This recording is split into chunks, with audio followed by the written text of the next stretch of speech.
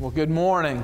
I want to thank the praise team and musicians for leading us in worship. I realize that this morning that often I stand and I thank them for what they do, but I forget that there's another side of what they do that's up in the balcony. And I want to thank the guys that are up there this morning for making sure that words are on the screen so we can see them to sing. And I want to thank them for running sound so that everything's good. And I want to just thank them for that, and thank the band and John and his team for leading us this morning. That song, next to last song that we sang, Waymaker, has kind of become an anthem in today's time, in the culture that we live in today. People are wearing it on shirts. They're singing it. It's everywhere. We think about it as being a relatively new song.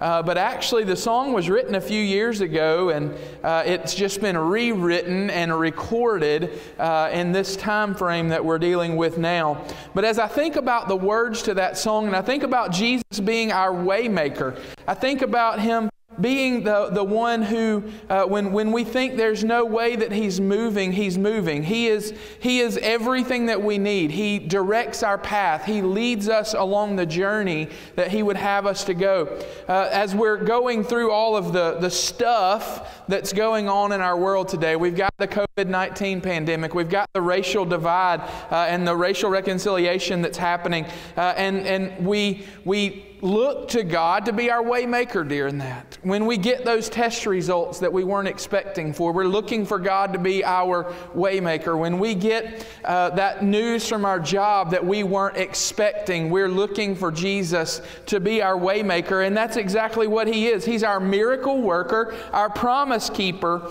He is working all things together for the good of His children who love Him, who are called according to His purpose. And what a glorious day that it's going to be when we get to meet Him and encounter Him one-on-one. But until that day comes, we know that we have the promise that He is our waymaker and our miracle worker. And just like the last song that we sang, it's "'Tis so sweet to trust in Jesus."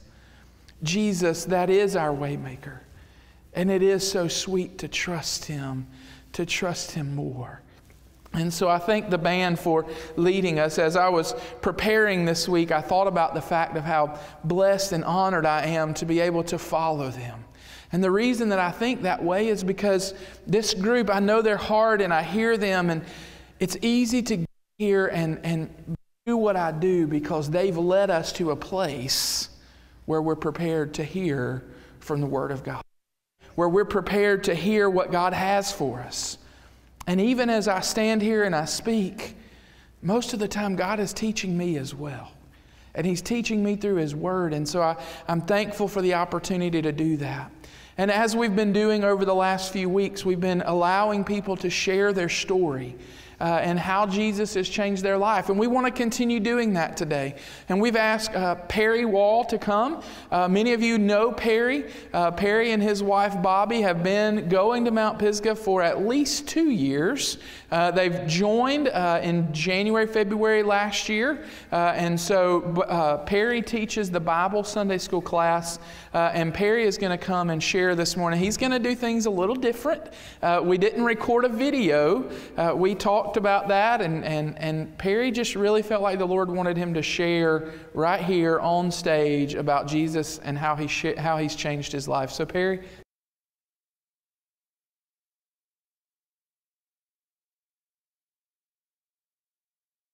Are you nervous, brother?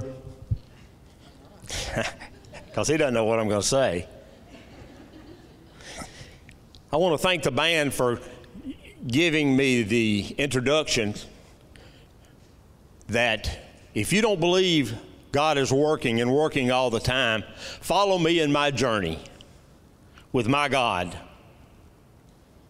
and how He has changed my life. When I was of school age, I had heard of God. I'd been to Sunday school, I'd been to church, I'd been to vacation Bible school.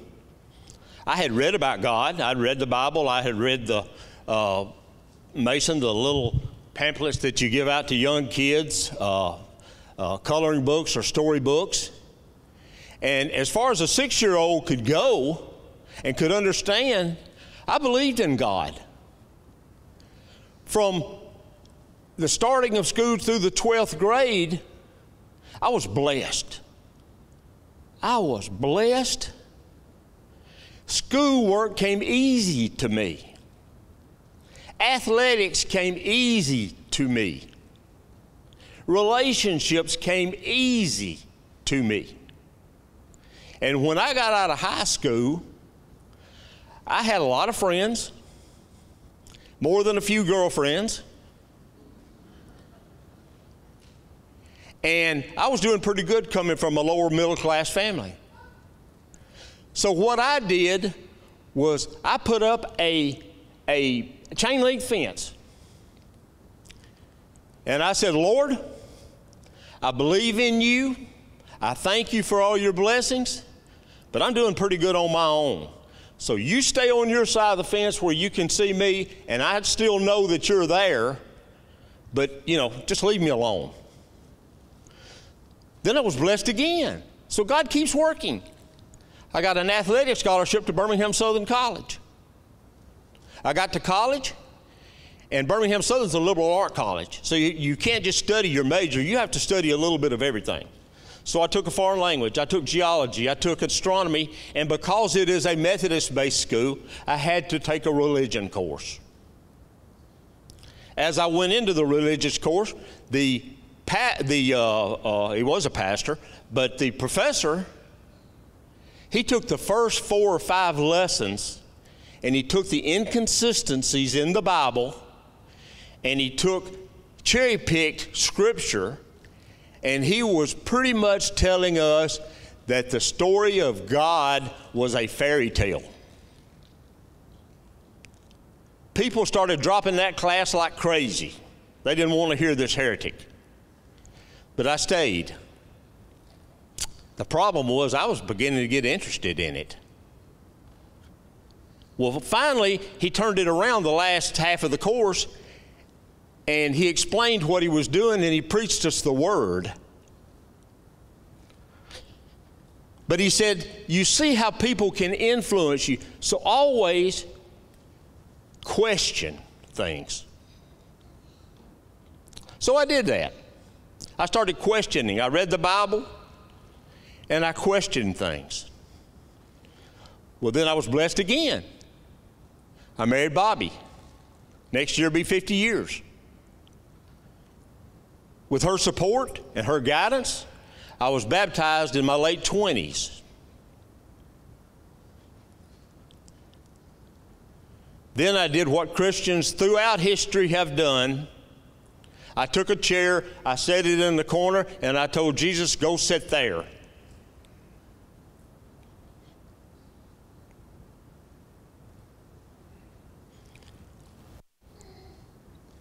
I was doing okay on my own.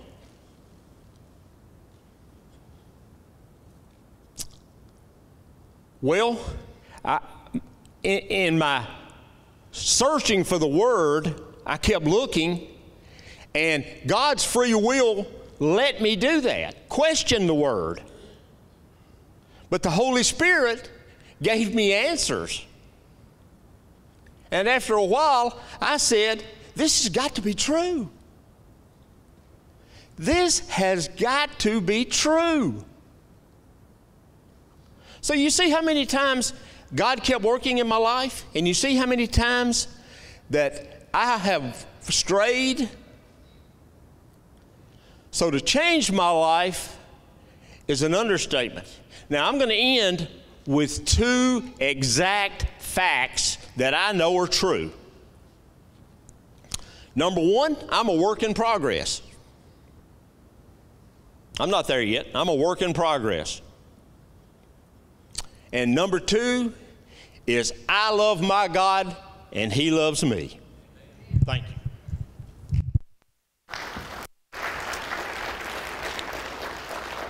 Thank you, Perry, for sharing this morning.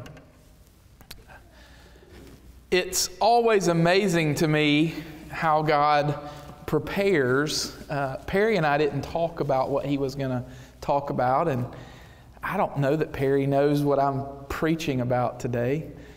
We didn't really discuss that. But one of the things that Perry mentioned was influence and people having influence on his life. And that's where we're going to be today. We want to talk about influence. The influence that our life can have on the world around us. And the influence that other people have on our life today. And so I want to again thank Perry for sharing his story as he did this morning. If you have your Bibles, and I hope you do, I would ask that you open them to the book of Acts. We're going to continue our journey through the book of Acts. We're going to be in chapter 5 this morning, and we'll be looking at verses 12 through 16. As Perry said this morning, are we not all guilty of putting up that fence and saying, God, I got this. I don't need any help. I got my career on where I need it to be. I've got my family where I need it to be. I need to know that you're there, and I need to be able to see you, and I need to know that you can see me so that if something happens, you can step in and intervene. But we put up that fence. We put that chair back in the corner for God to sit in so that He's not an active part of our life, but instead an inactive role that just becomes part of our daily living. And it becomes a part of who we are. And so thank you for that reminder, brother, this morning. As we, again, get to Acts chapter 5, and we'll be in verses 12 through 16, I want us to see that we our influence has so much direction. Our influence has so much impact on our life. Remember last week we saw that Ananias and Sapphira, who were husband and wife, they sold their property and they did not tell the truth about how much money they got because they were keeping some for themselves. And we saw what happened to them was that they died an earthly death. And we hope that with a relationship with the Lord that they went on to spend eternity with God in heaven, with Jesus in heaven.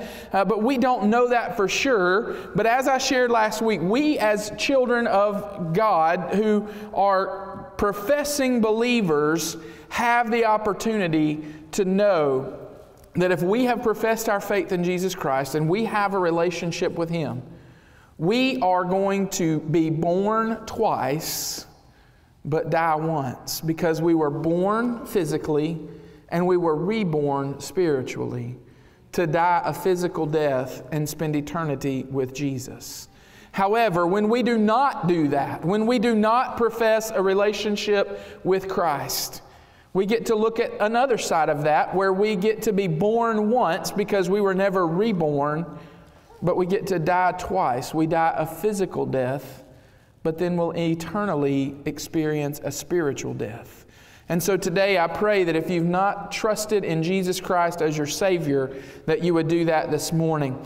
But this morning I want us to realize that we have so much to do with the temperature of our culture. We have so much to do, our influence has so much to do with what's going on around us. And I want us to look to God's Word this morning and see what that means. If we take a stand for Christ and really live out the influence that He's called us to, we will be a motivation. However, if we do not speak up, church, our influence can be missed. And I'm afraid that that is what has happened in the world around us today, that we have missed opportunities to be an influence on the world around us because we've been too fearful to stand up to the opposition. We've been too fearful to oppose what was being taught in the media. And so this morning, again, if you have your Bibles, and I hope you do, open to Acts chapter 5, and I'll be reading verse 12 through 16. I'm reading from the ESV. You can follow along on the screen or in your Bibles. Verse 12. Now many signs and wonders were regularly done among the people. Remember, Peter and John had gone to the temple and they had healed the lame beggar. And there were many more miracles and wonders and signs that were happening that gave them the influence. It says those were being done by the hands of the apostle, and they were all together in Solomon's portico, or the court of the temple that belonged to Solomon. None of the rest dared join them, but the people held them in high esteem. People were afraid of what was going to happen if they became a part of that group. They, just like us, were afraid of the opposition that they would encounter if they began to become people who were preaching and teaching the gospel of Christ as well. Now, verse 14, and more than ever, believers were added to the Lord, multitudes of both men and women, so that they carried out the sick into the streets and laid them on cots and mats, that as Peter came by, at least his shadow might fall on some of them. The people also gathered from the towns around Jerusalem, bringing the sick and those afflicted with unclean spirits, and they were all healed. Would you pray with me? God, thank you so much this morning, God, for the influence that we see in the life of Peter. God, that people would want his shadow to fall upon them, that people trusted that just the shadow of Peter could heal them, God, and could heal the afflicted and the wounded and the sick and the lame, God, because of the power that they saw that he had through you.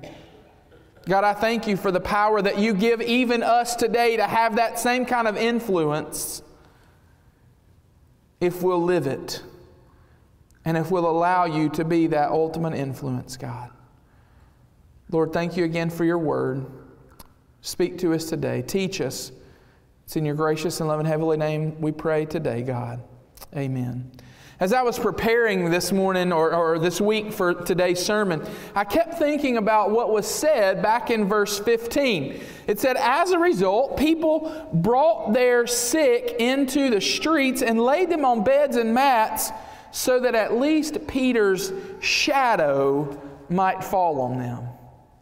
I don't know about you, but I don't often think about the shadow of a man healing somebody, or the shadow of a man being powerful enough that I could feel the presence of Jesus when they walked by. You see, the temple area in Jerusalem covered about 26 acres of land.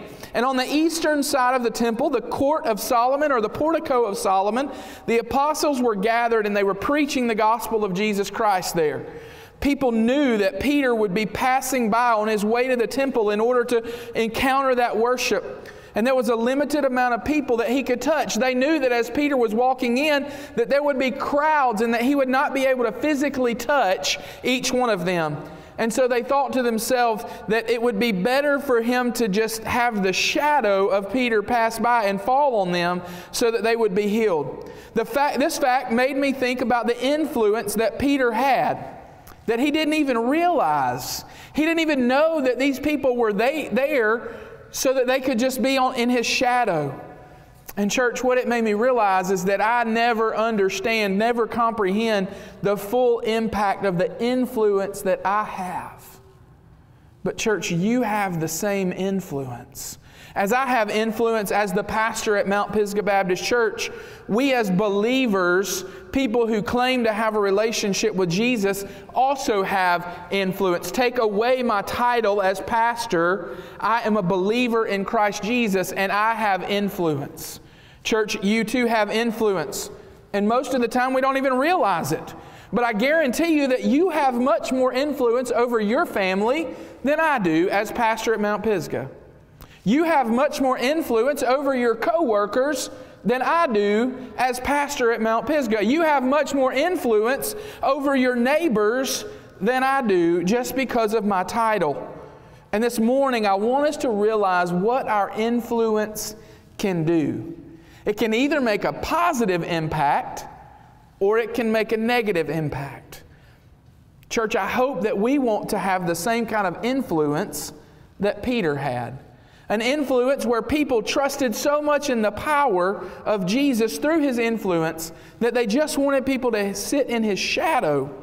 And so in the balance of the time that I have left this morning, I want us to see three things about our influence. I want us to see three things that our influence can do. Number one, our influence can outlive us. As we've been talking about influence, and as Perry was talking about the influence of his professor in college, I guarantee you, Perry, do you know for sure, is that professor still living today? He could be, he may not be. But one day, if he hasn't already, he's going to pass away. But Perry is going to remember the influence that that man had on his life. Church, our influence will outlive us. Do we want to have a positive influence that outlives us or a negative influence? We could spend days talking about the people in history that had an influence on our lives. Peter is not the only Christian in God's Word that has been remembered for thousands of years for his influence. Some of these people, like the apostles, we know, while others that were there, we don't often hear a lot about them. Either way, their lives influenced other people long even after they died. Peter is still an influence to us today, and he's long been gone, but his influence outlived him. I think about a lady who was in the church that I served at when I was in college, Shiloh Baptist Church, and I may have shared this with you before about her. A lady named Annie B. Rouse. Annie B. was this sweet little lady. Her stature, Jeanette Giles' stature reminds me of Annie B. Rouse. They were about the same size, but Annie B. was one of the most powerful spiritual influencers that I have ever encountered in my entire life. Whenever there was something that we needed and we wanted to pray about, we as a staff would go to Miss Annie B.'s house and we would say, Annie B., we need you to pray for us right now, but we need you to continue to pray because we feel like you've got a direct connection to the Lord. And I remember those days sitting on the porch at Annie B. Rouse's house and her praying what seemed like the perfect words over the staff that were chosen to lead her. But church, even though we were pastors at her church, I would venture to say that she had much more influence on our lives than we had on hers. And she didn't have a title. She didn't have an office or anything like that. But she was an influence. And today her influence has outlived her. Because I still think about those days. I still think about the times when we sat on Annie B.'s porch and listened to her pray. And know that she was going to continue to pray for us and continue to pray that God would lead us in the direction that we needed to go. Who do you remember that fits that mold for you? I would venture to say that every person in this room has someone who spiritually has impacted them, who has left an influence, a mark on their life. And although that person may no longer be living, they had a great influence over us. So church, know that our influence most of the time will outlive who we are. But secondly, our influence can bring destruction. The influence that we present can bring destruction. I know that when I just asked the question about who was an influence in your life, you probably wrote down some names or you had some thoughts that went into your head of positive influences. We don't like to think about the bad influences. But church, there are people in our life who have been negative, that have left a negative impact on us. In a sense, a person doesn't die when they die because their legacy lives on. Even though we have a beginning date and an end date, what happened in the middle lives on beyond our death date. And church, we can either have a positive legacy or we can have a negative legacy. The influence of their life can linger on. Automatically, when we think about people who bring destruction, we go to people like Hitler or to Stalin that had destructive influence in the world. And they still have an influence on many people today because we think about, we don't want to live in those kind of days anymore. We remember what happened in the concentration camps and the people who Hitler had killed and the massacres that Stalin took place in. And we don't want to think about that. We don't want to live those days. And so those people have left a negative impact, a destructive impact, influence in our lives. But even the man after God's own heart, David, had some destructive influence in his family. 2 Samuel 12:10 says this, "Now therefore the sword shall never depart from your house, because you have despised me, and have taken the wife of Uriah the Hittite to be your wife." Church, I pray that my mistakes do not have long-lasting influence on those around me. But most likely, they will. People will remember the mistakes that I make in my life. But I pray that the good that comes, the good for the name of Christ is what is really outlives me. For those of you that grew up around terrible influences, it's not an excuse for you to do the same thing. We can break the cycle. When I was doing student ministry and we had a lot of students who were coming from broken homes and homes that families had never gone to college and they were involved in drugs and alcohol, my student committee would often ask me, why are we continuing to go and pick these kids up? They're just coming here and they're not acting right when they're here. But church, we had an opportunity to be the change makers in their lives. We had an opportunity to let them see that they didn't have to follow that same path. That just because their family was like that didn't give them an excuse to be like that. And thank God we still have an opportunity through the ministry that Mason and Beth have to minister to some of those families like that. And that is the reason that we do it. To help them realize that they can break the mold, to help them realize that they don't have to live in the influence. They can change that path. What are those things that you do not want to be known for? We all have them because before we were saved, we were sinners. We don't want to be remembered by those things. We want to be remembered for what God has done and the change that He has made in our lives. Third thing that our influence can do is it can bring victory. Our influence can bring victory. Romans 5:10 says this, "For if while we were enemies, we were reconciled to God by the death of His Son, much more, now that we are reconciled, shall we be saved by His life." Church, the life of Jesus brought victory. And we can have that same victory through a relationship with Christ. The influence in your life that should be the most important to you is the influence of Jesus. What Jesus did on the cross and the resurrection from the dead can change the outcome of any person's life. Oftentimes we hear people say, I can't go to the church until I get things right. We're never going to get things right apart from the saving power of Jesus. So church, we need broken people here. We need lost people here so that they can experience the life-saving power, the life-saving victory influence of Jesus. The influence of Christ has to be the most important. What Jesus did on the cross and the resurrection from the dead can change the outcome of any person's life. When you allow the Holy Spirit to guide you in all that you do, you will be an influence to people that brings victory. Will you allow God to use you? Will you allow God to let your influence be one for victory? The apostles and the Christians were healing people and leading people to Jesus on a daily basis.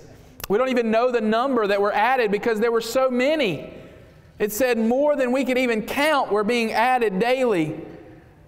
Those Christians have no idea how many lives that they changed. But generation upon generation upon generation were changed because of their faithfulness to God. They allowed the victory of Jesus to change who they were, and they let that influence live through them. Who are those people that have been a godly influence to you? They are the ones who have brought victory. They are the ones who have allowed Christ to live through you. As I close this morning, I think about something that I call shadow ministries. Shadow ministries. We don't all like to be a part of that because we don't get the credit. We don't get the fame. We don't get the glory. It's behind the scenes. Nobody notices what happens. And yes, we need those people who get the credit. We need those people who are doing things at the front side that people see. But things that people do for God that no one notices is what I think about when I think about shadow ministries. Even though nobody else notices it, God knows. God knows what goes on behind closed doors. God knows what goes on in our hearts. And He blesses those influences if they're for Him. This way, when a man dies, he doesn't receive his reward then. Man doesn't die when he dies. Man doesn't know what he does when he does something good for Jesus, because the influence of that deed goes way beyond earthly life. When we allow Jesus to change who we are and let us be an influence in the world around us, like the apostles, like Peter, like John, those things go far beyond. Peter didn't know that those people who were laying on the mats and the cots were there just so that his shadow would cast over them. He wasn't getting the credit for that in his brain, because he was just walking to worship. But the influence that he had caused those people to want to bring their sick friends, their lame brothers and sisters, and lay them at his feet so his shadow would pass over. Church, do we want to have that kind of influence in the world around us? We can if we'll trust Jesus and let Him use us. Our positive influence can outlive us. Don't let your influence be destructive. Use it for victory for Jesus. Let us pray this morning. God, we thank You so much for today. God, we thank You that we have the opportunity to live a witness for You. God, that we can be children, God, that You use for Your purpose, for Your glory, for Your fame. God, let it not be about us. Lord, I know I've made mistakes all throughout my life. I still make them today. But God, I hope that the things that I'm remembered for are the life change that You used me for in other people. God, I hope the way that I'm remembered is by the way I treated my family. God, by the way I love my church family. But ultimately, God, the way that I love You and let You use me. So God, let our influence be one that brings victory, brings life, but not death. Lord, I love You and I praise You, and it's in Your gracious and loving heavenly name that we pray today. Amen. In just a minute, we're going to sing the words to a song called Living